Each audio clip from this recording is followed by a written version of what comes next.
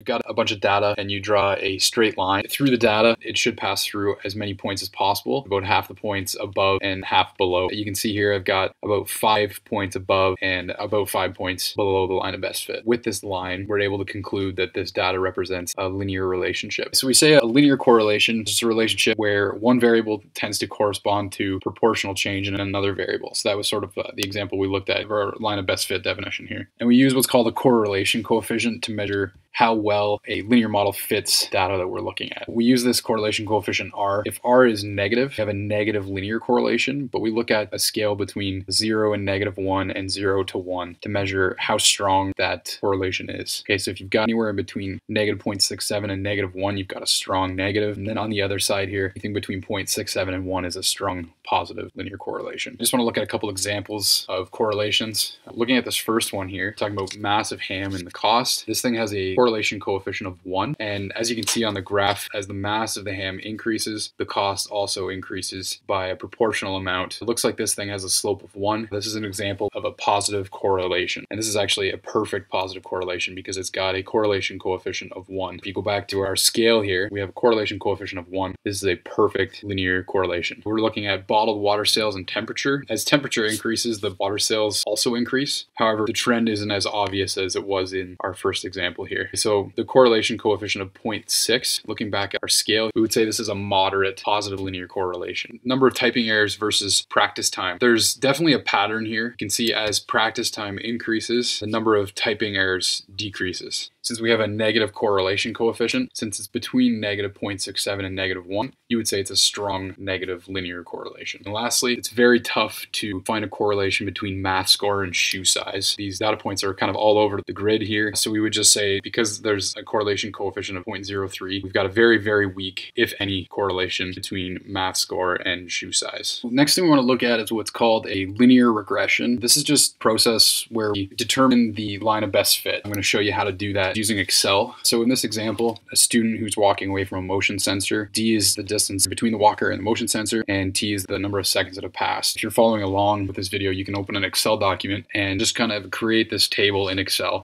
This is the data that we're given. So what you want to do is once you've typed up your data, you can highlight that table. You can go to charts and you want to create a marked scatter plot. Okay, it's always a good idea to label your graphs and your charts. I'm just going to call this distance versus time. This looks like it would be a positive linear relationship, but in order to determine with any sort of certainty, what I want to do is do a linear regression analysis on this and see what my R value is. Conveniently enough, Excel actually does that for you. What we do is we just click any point on the graph and right click that point and go to add trend line, and you're going to see this menu pop up. We want a linear trend line. We're going to go to options and we're going to display the equation on our chart, and we're also going to display the R squared value on the chart. Okay, so what we have here is a nice equation for our line. It has a slope of 0.5, a y-intercept of 1.5 if we were to extend our line. We're kind of interested in our R value, not R squared. So if we take the square root of that, I think you get 0.9882 approximately. We just created a scatter plot relating distance and time. For part B, we want to determine the strength of the linear correlation. Our R value was 0.9882. That's pretty close to a perfect positive correlation. In order to determine the equation of the line of best fit, that's this equation right here. This just tells us that the walker covers a distance of 0.5 meters every second. That's the slope of our line. The walker is traveling 0.5 meters away from that motion sensor every second. We've got a y-intercept of 1.5. That just tells us the walker started walking 1.5 meters away from the motion sensor.